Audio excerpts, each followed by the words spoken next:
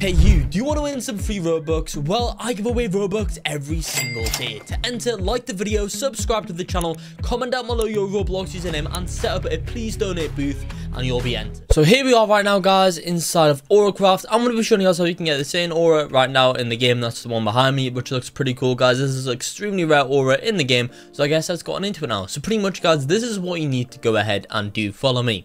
You need to come underneath this bridge thing to the fusing area of the game, and you guys need to fuse these two auras together. You need to fuse power and you need to fuse energy just over here, and once you guys do this, it's a 10% chance of working. So pretty much, guys, what you need to do, you need to fuse these two up. Is a 10% chance of working, guys.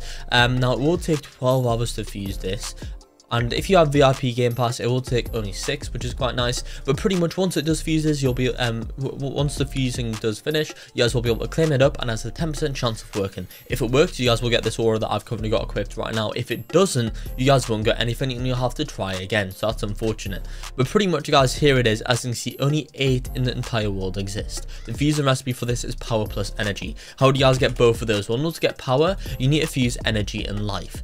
Pretty much, you need energy for this.